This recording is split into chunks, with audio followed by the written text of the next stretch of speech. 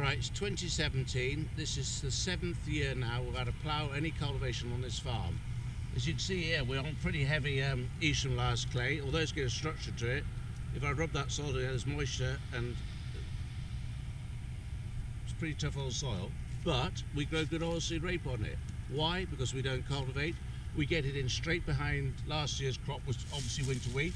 We followed the combine 7 to 10 days behind, no cultivation, straight into the nice friable soil, got a nice establishment. But what we do notice, okay, I've snapped quite a lot of roots out trying to pull this plant out, you know, the main was gone, but we get a lot of lateral growth, and this is going into the undisturbed soil. The undisturbed soil in the autumn and through the growing season of this plant is obviously rich in natural nutrients, oxygen, moisture, and it got away very well in the autumn and a very early start in the spring.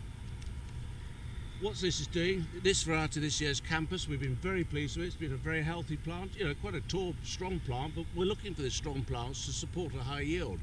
This year we're looking near 6 tonnes per hectare average yield across the farm.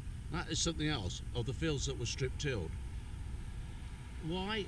Light interception's helping. It's a healthy plant. It gets it away very quickly in the spring. Good soil structure now because we haven't touched our soil with any cultivator for 7 years. I don't know. Look after yourself. You're going to get a healthy yield, hopefully a very healthy bank account.